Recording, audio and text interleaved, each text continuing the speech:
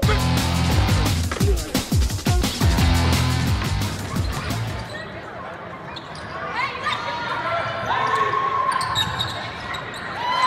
just talk about tonight's performance. You were really big inside.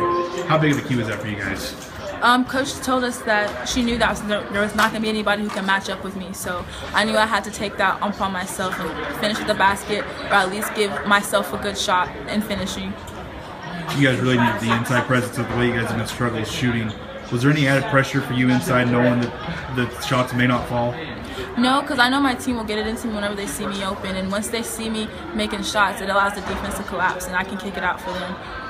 Do you guys breathe a little easier going to the playoffs next week, knowing that you can get a win like this, even though shots haven't been falling as of late?